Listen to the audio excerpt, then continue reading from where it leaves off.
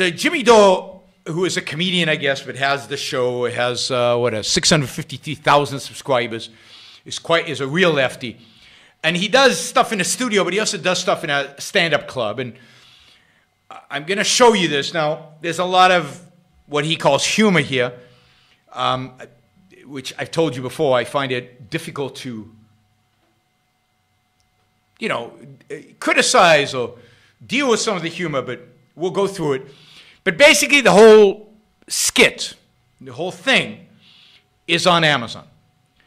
And one of the themes, both with my show and Tucker Carlson and with Kyle Kulinski, is how much these people lie, how much they deceive us, and with what certainty and confidence they do it, how ignorant and stupid their arguments are. And that's a theme. It's a theme on my critique of these videos. And we're going to continue that with Jimmy Dore, and we're going to switch. There we go. Jimmy Dore, the Jimmy Dore Show, talking about Amazon opening grocery stores and why, God, why it's bad. So here goes Jimmy Dore. Amazon's back in the news, but I just want to give you a little refresher. I know, right? Give you a little refresher. This is from 2016, this article. It says, report Amazon. Now, before we even get to this article, I just want you to notice, he says from this article. Article means, like in a newspaper, like some supposedly objective source of information. Some place where people, or some institute that studied this and reported something, an article. But if you look here, it's clearly disclosed, so you can say he's not really lying, but it's from the Institute for Local Self-Reliance. Okay, if you go look up the Institute for Local Self-Reliance, it's a lefty think tank, propaganda group, that is focused on growing everything local, buying everything local, being everything local. They're anti-development, they're anti-technology, a bunch of Luddites who, they surprise, shocking, they hate Amazon. So, yes, let's analyze Amazon and start with an objective source of information. And all his data, all his information, is coming from the Institute for Local Self-Reliance. And you should look them up and see how corrupt that is. Now, if he'd use multiple sources, if he'd look at a number of different statistics, okay, then you could use them. But when you choose right from the beginning, and without telling your audience, a clearly, obviously, unequivocally biased, even Marxist organization, then come on. But nobody cares. Nobody cares. All right, here we go. Somebody says Jimmy's awesome. Jimmy's great. No, Jimmy is awful. He's horrible. He's terrible. And you shouldn't endorse him in any way because he's destroying this country. Because people buy into this crap. Stranglehold, how the company's tightening grip on the economy is stifling competition, eroding jobs, and threatening community. So Amazon has a tightening grip on the economy. Oh my God, it's strangling it. It's destroying the U.S. economy. It's stifling competition. There's no competition to Amazon. It's unbelievable how uncompetitive retail is today. And jobs, massive losses of jobs. We'll get to that in a minute. And of course, it's threatening communities. I mean, actually, now that I think of it, Tucker Carlson should join the Institute for Local Self-Reliance because I think Tucker Carlson would agree with all these points. I mean, I could do a show tomorrow about Tucker Carlson's hatred of Amazon, and he'd list exactly the same things. Left and right. What's the difference anymore? Sounds bad, but on the other hand, I can get a Chinese dildo in under 2 hours. You know what I mean? That's the humor. But of course, there's a real truth there. Convenience. You can get stuff. I mean, his preference is maybe to buy a dildo, but I live in Puerto Rico. I get food. I get all kinds of stuff. Convenience. But let's laugh at that. Let's make fun of that. That's just, convenience is stupid. Convenience is ridiculous. Who wants convenience? I'm not willing to pay a price for convenience. By the way, I wonder how much Jimmy Dore spends a year on Amazon. What percentage of his shopping does he do on Amazon? My guess is a lot. Right? I mean, that's my kind of dim sum. You know what I'm saying? I figured out a long time ago, it's really fascinating that the way to get a laugh from people is to talk about sex in these kind of ways. It's, Lenny Bruce started this by saying the F word. You always get a laugh when you say the F word, right? Always. And it's fascinating. It says something about the psychology of the audience.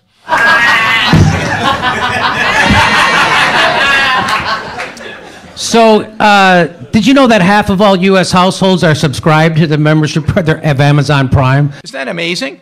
You know what Amazon Prime does for you? You pay one set fee a year, under $100. You get free shipping, 2 days. It gets to you in 2 days. And on top of that, you have a subscription to Amazon Music. Access at the marginal cost of $0 to every piece of music ever. And on top of that, you have Prime Video. I mean, some great shows on Prime Video, some good movies on Prime Video. What's the marginal cost of watching Prime? $0. My only question is, why don't all U.S. households have membership to Amazon Prime? What is wrong with the other 50%? I mean, something's wrong. It's terrible. Right? Now, no, well, it doesn't take 10 days to ship if you don't have Prime. If you don't have Prime and you want free shipping, it takes 10 days, but you can pay for 1 day shipping, 2 day shipping, 3 day shipping. And indeed, if Prime is not good enough for you, you can pay for next day delivery. And in some places around the country, you can get same day delivery. I mean, that is stunning. Stunning. I mean, Bezos and Amazon have dramatically improved our lives. And the testament to that is in people's actions. I mean, we should celebrate that half of U.S. households are subscribed. We should ask, wow, what an achievement. What did Amazon do to deserve that? Isn't that amazing that half of households? Now, let me just say, I don't believe that number just because I don't believe any of its numbers, because the numbers I've researched are all wrong. As far as I know, 91 million Amazon Prime accounts in the United States. Is that translated into half of U.S. household? I don't know. But even if it does, I mean, it doesn't matter. All right, let's keep going. Let's keep going. Yeah. Half of all online shopping searches start directly at Amazon? So half of the searches start directly on Amazon. By the way, the other half, again, number is wrong. It's less than half. It's somewhere in the 40%. But more importantly is this. Nobody actually knows, because neither Amazon nor Google actually release these numbers. So these are best estimates of different research firms, but nobody actually knows how many searches. But note that even when you search on Google for something, the next search you do for that same thing is on Amazon. So even though you might search on Google, you're probably going to buy it on Amazon. Why is that a bad thing? Because we're told Amazon captures nearly 1 in every $2 that America spends online. Again, not true. Many of the dollars that Amazon supposedly captures go to retailers who sell through Amazon. The actual number of how many dollars go through Amazon is in dispute. The highest figure I've seen is 46%, not 1 in every 2. But even that is challenged. It's more like somewhere in the 30s. So it's not 50% of all online sales on Amazon or Amazon benefits from. And then there's a question of over 50% of all the sales on Amazon are actually sales by other retailers using Amazon's platform to sell. So Amazon is keeping in business, providing a high-tech, amazing solution, delivery, technology, infrastructure, logistics, to tens, if not hundreds of thousands of other businesses. It truly is amazing how beneficial the Amazon platform is to other businesses who don't have to try to build that from scratch or try to use other platforms. And many places sell on Amazon and also sell on places like eBay. Right, it's kind of why Amazon's increasingly controls the underlying infrastructure of our economy. The underlying infrastructure of the economy. Now, what does that mean? I mean, The underlying infrastructure of economy. I thought the underlying infrastructure in economy is like the Fed, which is everywhere, right? Money is an underlying infrastructure. What's the underlying infrastructure of our economy? Is it roads? Does Amazon control those? Or is it warehouses? But warehouses aren't the underlying. But it sounds ominous. Ooh, this private corporation controls the underlying infrastructure of our economy. Very, very scary. But don't explain what it means because it doesn't really mean anything. Amazon's increasing dominance comes with high costs. It's eroding opportunity and fueling inequality, and it's concentrating power in ways that endanger competition, community life, and democracy. Oh my God, Amazon is threatening democracy and the American way of life. Really? It's eroding opportunity. It's increasing opportunity dramatically. Think of all the people employed by Amazon. We'll get to that in a minute. But think of all the stores that sell through Amazon. Think of all the new businesses that we created to serve Amazon. Think of all the construction that Amazon is responsible for. I mean, no, it's created massive amounts of opportunity all over the world. Think of all the savings you have because of Amazon. All those shipping costs you don't have to pay because you are on Prime. And then think of all the money you save because you shop on Amazon and therefore could do other stuff that increased your opportunities. And is it fueling inequality? By making things cheaper for all of us, is it fueling inequality? Or is it actually reducing inequality of consumption, of standard of living, which is shrinking constantly? Shrinking constantly. And it's concentrating power in ways that endanger competition. Maybe it endangers competition, community life, and democracy. I have a hard time seeing the company as anything less than a new wave of economic dislocation. It's economic dislocation. That's true. It's like the automobiles dislocating the buggies. It's like the computer, not the computer, but Microsoft Word dislocating the typewriters. Yeah. It's called, drum roll, I need the special effect of a drum roll.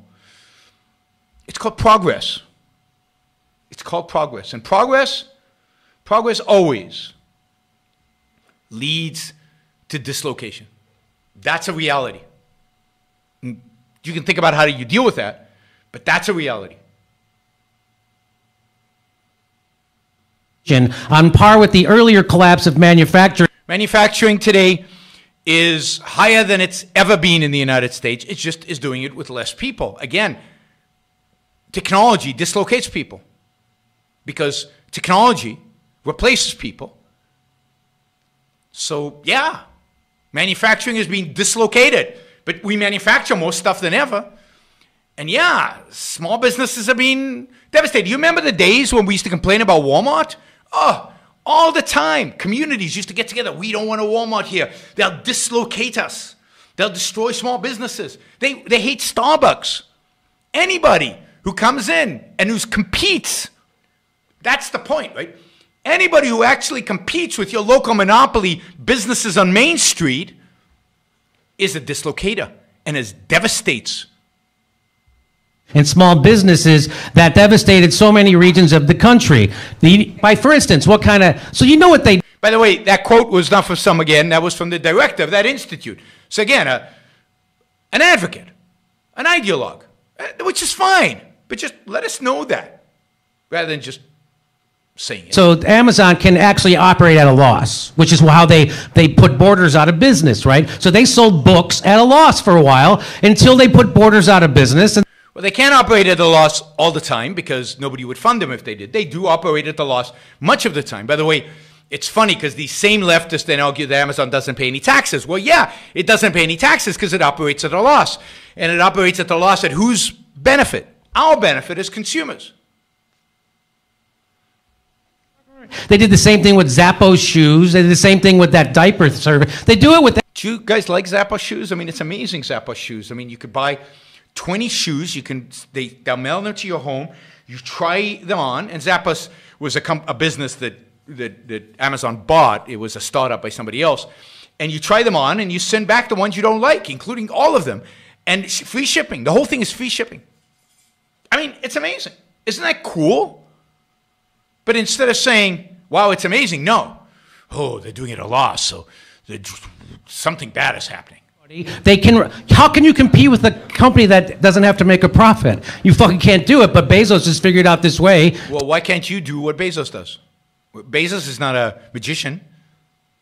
To do it, to operate at a loss. For instance, here's some of the good jobs they get rid of. UPS and the Postal Service. These are the good jobs, yes. Postal Service jobs. I mean, I wish we could get rid of all Postal Service jobs, but really, this is the issue? That Amazon is... Now, first, without Amazon, the postal office would be completely bust. Amazon keeps Postal Service afloat.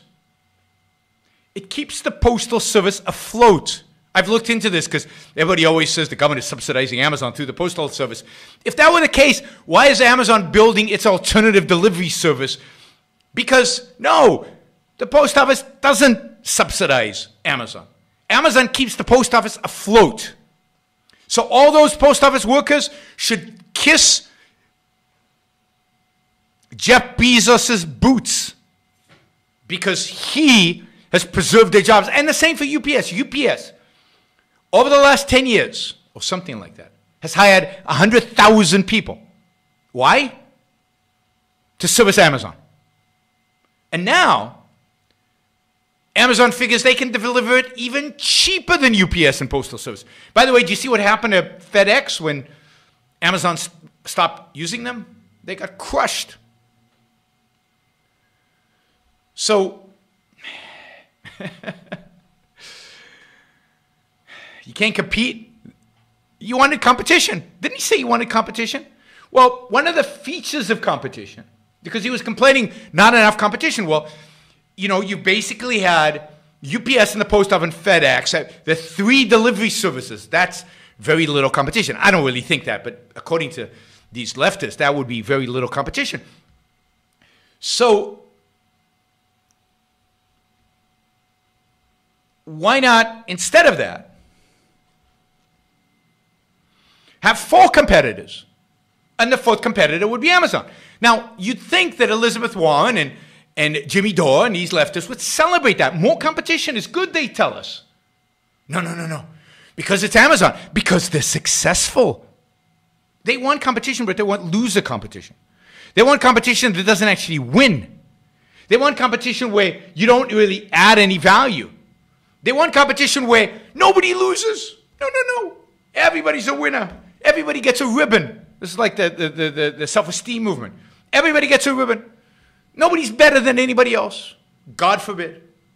They want egalitarian competition, or they want what economists call, wrongly, stupidly, unscientifically, perfect competition. But that doesn't exist. And that would be horrific if it did. So yeah, UPS and Postal Service employees are going to lose their jobs if Amazon enters the delivery. And you know, one day, drones are going to deliver all these packages.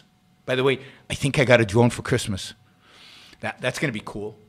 Maybe I can do a show about, anyway. It's going to be cool to play with the drone. Anyway, craziness. Must now compete with Amazon, which is developing alternative delivery methods. The company's low-wage, precarious labor model threatens the jobs of... Low wage. Amazon raised their minimum wage to $15 an hour, just like Tucker Carlson wanted them to. They said, yes, sir, Tucker Carlson. Yes, sir, leftists. We're going to raise our minimum wage at Amazon to $15 an hour. So it's not precarious labor model. It's not low wages. It's the wages you guys have demanded. Now, they cut people's bonuses. They got rid of stock participation plans because you can't have both. Duh. But, well, I haven't got my drone yet. I'll find out next week if I have the drone, but I think I got the drone. Million unionized middle-income workers at UPS and the U.S. Postal Service. Those are middle-income jobs? Well, good for them. Then the Amazon jobs, to compete, they'll have to get people like that, and they'll have to, but maybe they'll be able to do it better. All right. By the way, here it is. Los Angeles Times. Amazon will open 3 more. So it shuts down your store and gets rid of now. Oh, now we're going to be a bookstore. There they are. They're opening brick and mortar bookstores, right? And by the way, this is. Have you ever been to one of the brick and mortar bookstores that Amazon has? They're very different than other brick and mortar bookstores, and there are not many of them. There's just a few. But they're unique experiences. It's a completely different model. To say they shut down Borders and they're opening their own, I mean, there's truth to that, and there's nothing wrong with that. Borders, by the way, Borders. Did you ever see You've Got Email? You've Got Mail? You've Got Mail, I think it was called, where the evil big bookstore was expanding and going to destroy the little local bookstores. I mean, where does this end? I guess with local little stores everywhere, local little farmers. I guess when we return to subsistence farming, then they'll be happy. Then there'll be perfect competition. But yeah, there used to be lots of little bookstores. Then came Borders and Barnes & Noble and competed away because they were more efficient, and they created that. Now comes Amazon and competes Borders away, and we complain because Borders was so wonderful. No, you guys thought Borders was a disaster. By the way, from 2016, net loss of jobs since Amazon's opened. Doesn't say, oh, the source, Institute for Local Self-Reliance Analysis. I did my own research, and I looked, and just July 29, 2017, so he could have found this article, in the Financial Times of London, the headline is, Amazon is creating more jobs than it destroys. So, you know, I don't know what the number is. I mean, there's no question in my mind. Absolutely no question that Amazon creates more jobs than it destroys. It's just the logic of it. But it's an empirical question. But it's so dishonest, again, to just present the one piece of data that confirms your biases. And not giving any of the logic. How did this happen? Yes, people have lost jobs in retail. But what about all the other jobs? Not just, now notice, this is full-time, part-time, and temporary employees on Amazon payroll. But what about all the jobs that Amazon created in companies that service Amazon? In companies that sell on Amazon? In companies that are subcontractors to Amazon? In companies that make the chips for Amazon products? And on and on and on and on you can go. That's the real analysis.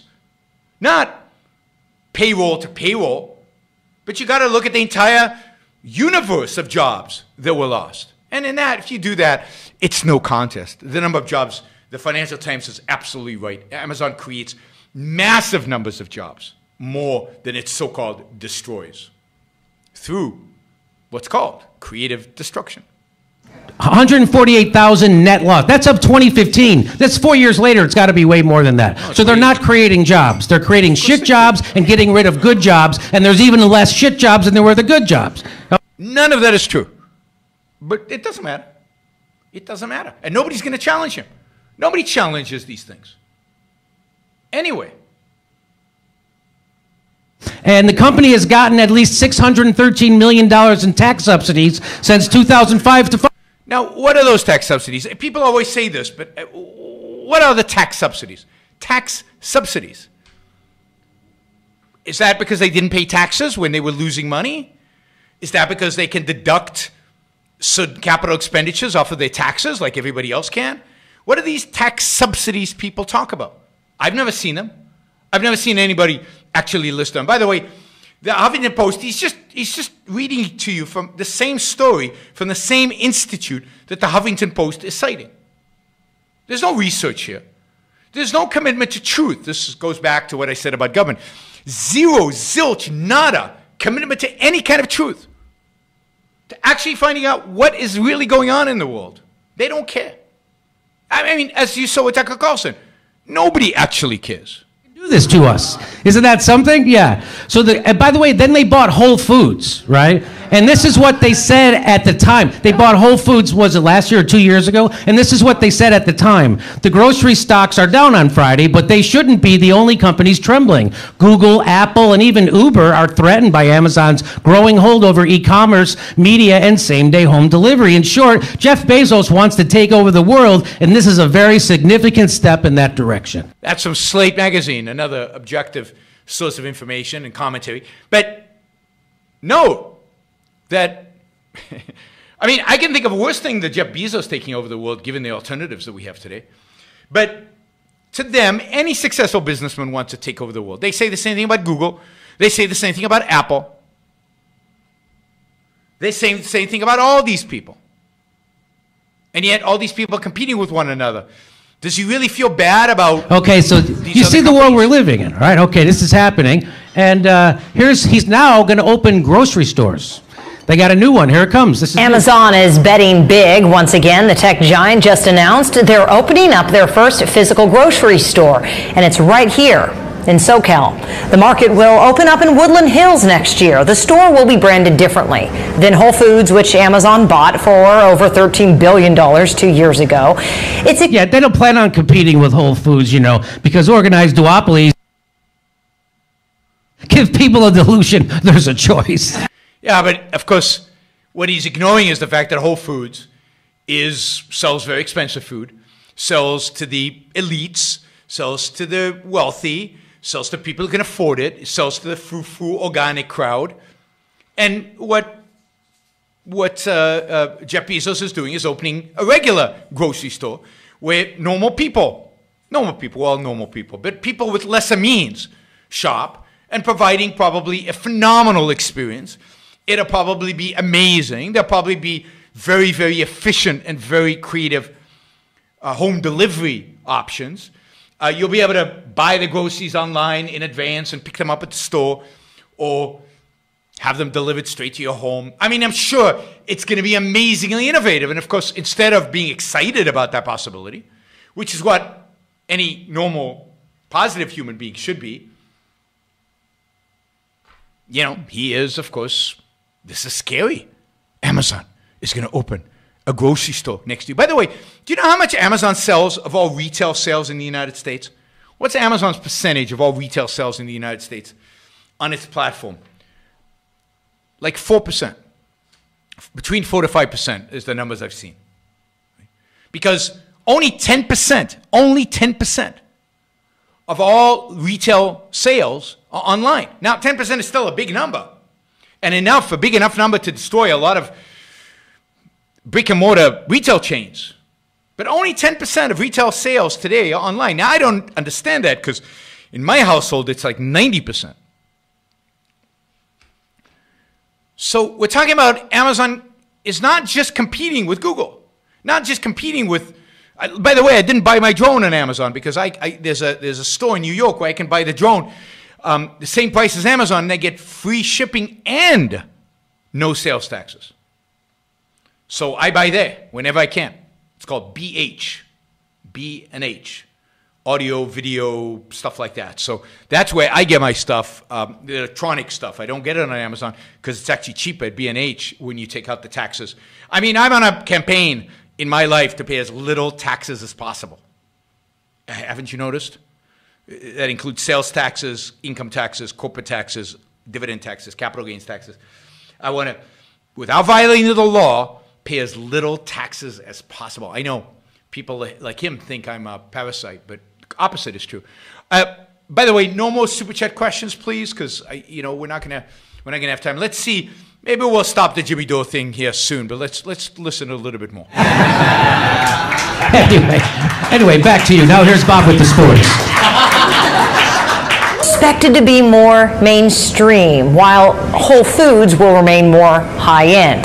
Job openings at this market were recently posted online. That can't be. He doesn't create any jobs. No, nobody works for Amazon. Yeah, so Jeff Bezos, now he runs the food. He's got to have all the food. All the food. How many grocery stores are there in the United States? What percentage of groceries will Jeff Bezos have even after he opens up the grocery stores? Like 1%, 0.5%, 1/10 of 1%? Yeah, but scare people. Scaring fear, as we've talked about, fear is very powerful. He runs distribution of everything. He distributes a lot. Of course, it used to be Walmart who distributed a lot. Everybody was afraid of Walmart. Everybody was scared of Walmart. But Walmart, and there was nobody who was going to compete with Walmart. That's the other thing that, you know, you'd think people would think about what they've said in the past. If in the past you called Walmart a monopoly, if in the past you said they control everything, if in the past you said they deliver everything, they control the infrastructure of the economy, then shouldn't it be embarrassing that 10, 20 years later, when another company is beating Walmart, you say the same thing about that company without imagining a scenario where a third company in 20 years will be beating Amazon? No. That would require them to do something they don't want to do, that pundits generally, left and right, never actually do. That requires them to actually think. Think. People don't want to think. Online commerce, and he owns the newspaper. He does. He owns a newspaper. One newspaper. To do to figure out a way to control our water supply, and he could become fucking emperor. That's all he needs. He already has. This is, what's that? He already has cloud computing, which is used for everything. Okay, so he controls cloud computing. I don't know what his market share in cloud computing is, but cloud computing is fantastic, and he saw it before anybody else. How many of you back up your computer anymore? I don't, because I have it backed up in iCloud and in Dropbox and in OneDrive on Microsoft. I have so many backups, I don't even know which backup to consider. But it's all in the cloud. Everything's in the cloud. It's fantastic. It's amazing. And it makes Netflix possible, makes all this stuff possible. And instead of praising Bezos for that, no. Now he controls that one more part of it. All right, I'm going to skip a little ahead here because he just makes jokes about the cloud. Audience Is a little smart, right? That's his problem.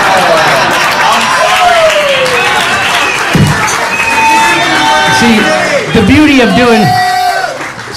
of doing this show, for years I was just a regular stand-up comic and I would get heckled like, fuck you, you dick, you suck. And now I get, actually, Jimmy, the cloud computing.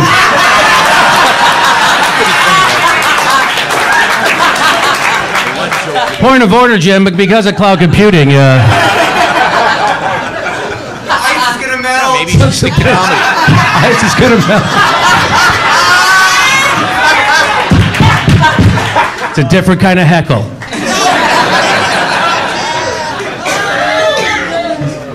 So here's what Dylan Ratigan has to say about it. The real, Now, you know Dylan Ratigan, right?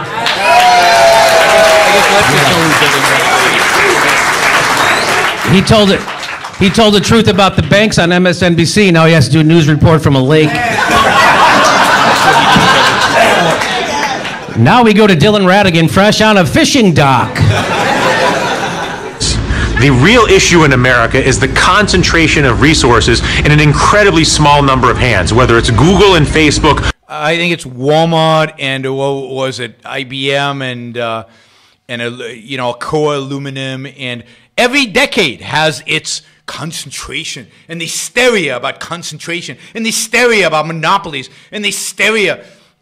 I mean, anti-capitalists are going to be anti-capitalist, they're going to be anti-capitalist, and they're going to make it up as they go along. And the fact that they always are proven wrong means nothing to them. Zero, zilch, nada.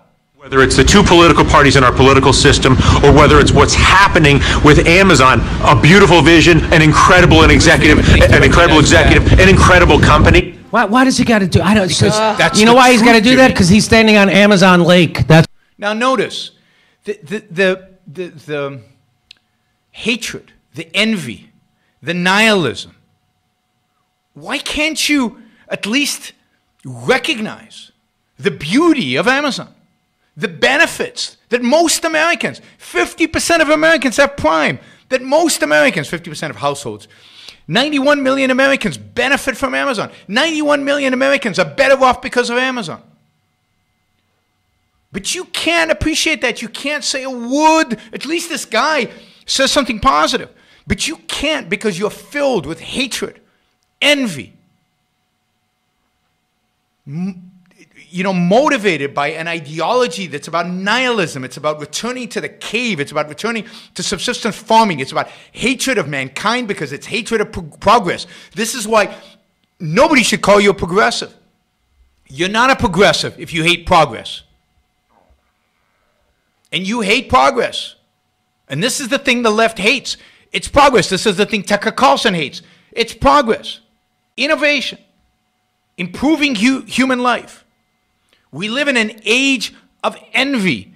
An age where people just want to knock success down.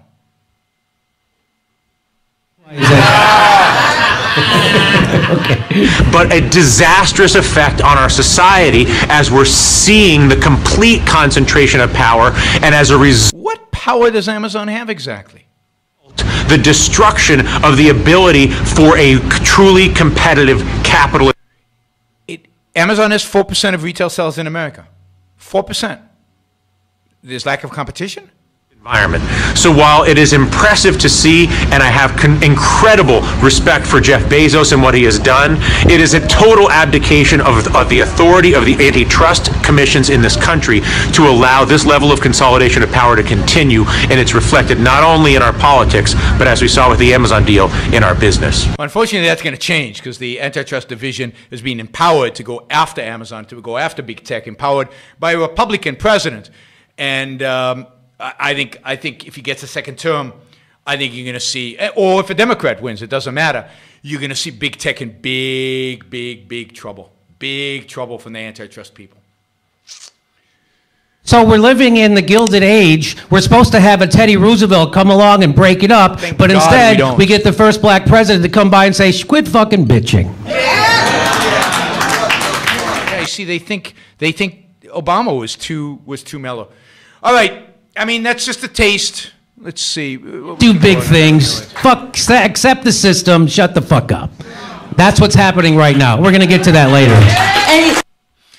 All right. So that's Jimmy Dore disrespecting Amazon, hating on Amazon because he's a hater. No facts, no evidence, nothing. Just hatred, destruction for the sake of destruction. And a hatred for the American people who actually like Amazon, who actually benefit from Amazon, who actually enjoy the fact that Amazon is so convenient. He might not want convenience. He doesn't have to shop on Amazon. He can walk everywhere. I don't think he should drive. But this is where we are today. And again, I refer you, if you haven't seen my episode on Tucker Carlson, go see it, because Tucker Carlson is exactly the same. Left and right both want us to return to villages. The right calls it small towns. To have old line manufacturing jobs. Although ideally, we would connect with nature and go and farm, because that brings out the manliness in men and it keeps the women at home to do their thing, which is what so many conservatives would like to see. Want to go back to small towns, subsistence farming, death and destruction, the collapse of civilization. That's what they're arguing for. That's what they really are about. And that's who we're up against. And you will not find a critique of what they're saying, a critique of what they're doing. Anybody who will critique both Carlson and Dore, except moi, which is another reason you should support the show. Anyway, I mean, it's just, nobody does it out there. It's so depressing. You'd think that the free market people, you think that the better conservatives, the better people on the right, the old free market kind of conservatives, would be speaking up, would be talking up against this nonsense, but they're all silent. They're all silent. They're all afraid. That's the environment that we've created in this country. You got smug leftists and smug rightists all condemning industry, condemning entrepreneurs, condemning success, condemning capitalism. What we need today, what I call the new intellectual, would be any man or woman who is willing to think. Meaning, any man or woman who knows that man's life must be guided by reason, by the intellect, not by feelings, wishes, whims, or mystic revelations. Any man or woman who values his life and who does not want to give in to today's cult of despair, cynicism, and impotence, and does not intend to give up the world to the dark ages and to the rule of the collectivist brute. for support for the show. Many of you stepped forward and actually supported the show for the first time. So I'll do it again. Maybe we'll get some more today. If you like what you're hearing, if you appreciate what I'm doing, then I appreciate your support. Those of you who don't yet support the show, please take this opportunity. Go to yaronbrookshow.com/support or go to subscribestar.com, Yaron Brook Show, and make a kind of a monthly contribution to keep this going. I'm not sure when the next